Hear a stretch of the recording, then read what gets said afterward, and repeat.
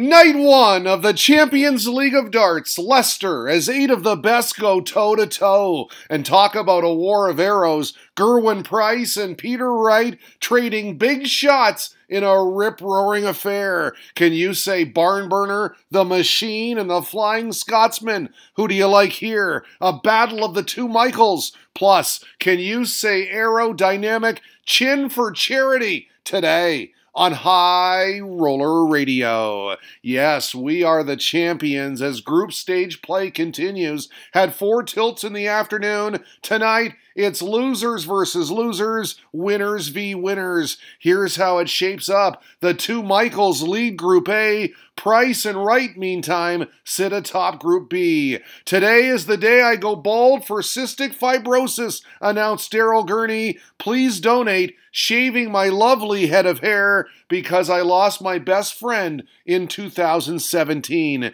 He then tweeted this out. Wow, wow, wow. Gezi has just donated £500. What a guy. With all that in mind, fitting then, the Northern Irishman was the first one introed, and he was already working the crowd up. Let the sing-song commence. We know what team this lady was on. Team Super Chin. Is he bald yet? Asked Aaron Nealon. Nope, not yet. Not until after the match. Win or lose. Rob Cross would get a first-hand look at the haircut. His opponent tonight as we get a glimpse of the playing area, and it was all Gurney early. He made it 4-1 and a double break of throw on double 10. He then took out a monster, the 1-4-2, which he followed with a maximum the next leg. Break out the underwear 180 signs. All chin. He was flowing beautifully. Voltage, not so much, had no answer. Gurney averaging 104 plus.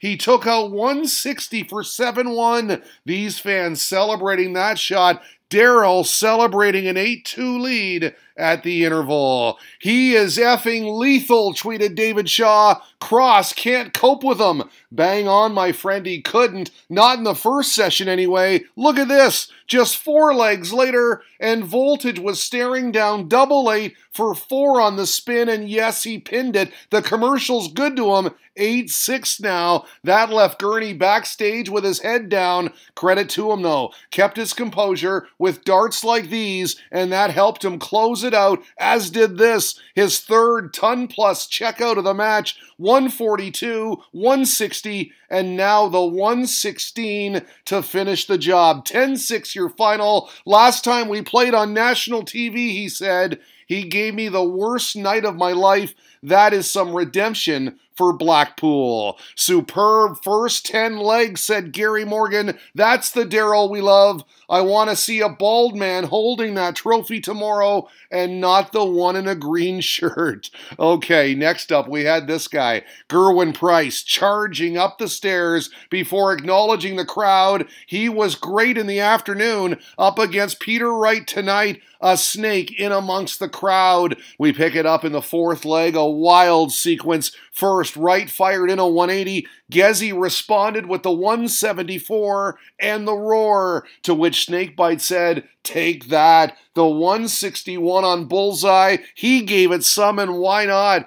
Tit for tat, though, because Price kicked off the 5th leg with yet another maximum. Having said all that, Wright won 4 in a row for a 5-2 advantage. Both players in the zone, but the Scotsman was on another level. These guys were on another level too. Ales for Wales here. The red bit full. Price brought it back to 5-4 on this. A different red bit. The 130 checkout. Bullseye, good for the massive celebration. He went full speed on that one. Back in it, 6-4 right at the commercials. He'd maintained the advantage through 14 legs. In that 14th leg, he produced the showstopper, the 1-2-5, beautiful for 8-6. The darts connoisseur had just one word for that. Class. Props to Price, though. Wow, what a response. He clawed it back. This against throw, sitting on tops after 9. No problem. 11 darter for level peggings. From there, though, it went break, then hold in Wright's favor. 10-8 your final as he wipes his brow as if to say, that was close. Good match, high quality. Snakebite adding 16 points to his average from the afternoon. I just try and win the games in front of me, he said. I change my flights. I played better. So this is how Group B looks after 2 matches. Wright sits atop the standings. Price and Gurney tied for second. They will play tomorrow. Oh, by the way, there he is. Super thin for charity. Raised a bunch of money, then shaved his head for a good cause, cystic fibrosis. Bald is beautiful. Well done, Daryl. Great player, great guy. Really, said Joe Reed. Could have had super trim, but you went with super thin? I'm disappointed. Well, Joe, how about aerodynamic? And I do agree, I like yours better. Super trim is nice. All right, we shift our attention to Group A now. These two, James Wade, Gary Anderson, both losers in the afternoon, both smiling as this one began. We pick it up all tied through 8 legs. A real barn burner. A session that can be summed up like this. A Gary Anderson 180. You see it in his eyes. He liked it. He wasn't missing, but either was Wade, who went back-to-back 180s in the 10th leg and followed with this, a 96 checkout to level. Scintillating stuff.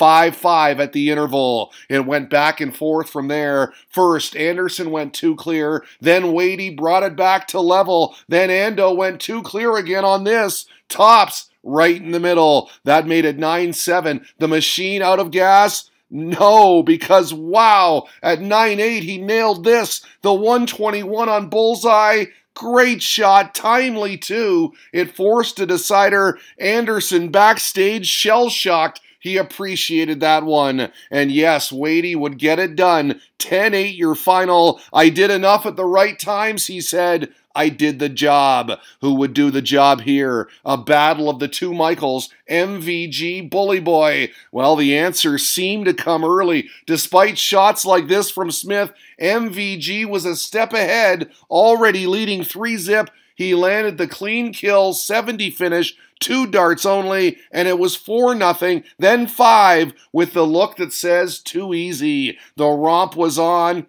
Or was it? Full credit to Smith, he hung in there, rattled off 4 straight, thanks to scores like this and finishes like this. 2 of them breaks of throw, and he was right back in it, from 5-0 down to 6-4 at the commercial break. Redheads, baby, enjoying their Saturday evening. The pair would exchange breaks of throw for 7-5, and then again break for 8-6. This was the look we got when MVG made it 5 straight breaks of throw. Smith just couldn't consolidate any of his, and that was it. Make the final 10-6. MVG. He gave it some too. Good match. I did everything I had to do, he said. I won, and that's the most important thing. Autographs were next. Most important thing for the fans on hand. There you have it. Day 1 complete. Here's what's on tap tomorrow. Price Gurney to decide who advances from their group. And are you ready for it? The defending champ is out.